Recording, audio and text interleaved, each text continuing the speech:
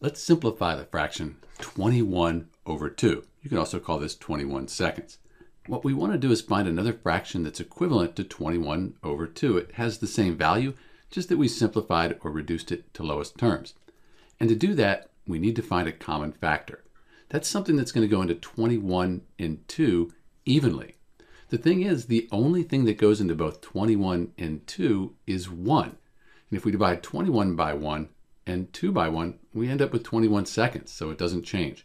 So therefore, 21 over 2 is already simplified. It's in lowest terms. Note that it is an improper fraction, so you could change it to a mixed number. We say it's an improper fraction because the numerator is larger than the denominator. So to change it to a mixed number, you would divide 21 by 2. 2 goes into 21 10 times. 10 times 2 is 20. We have 1 left over. Make that our numerator, and then we bring the denominator across.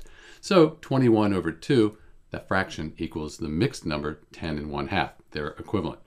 But in answer to our original question, 21 over 2 is already simplified. We can't reduce this any further. All we really can do, we could change it to a mixed number if you wanted to do that. This is Dr. B, and thanks for watching.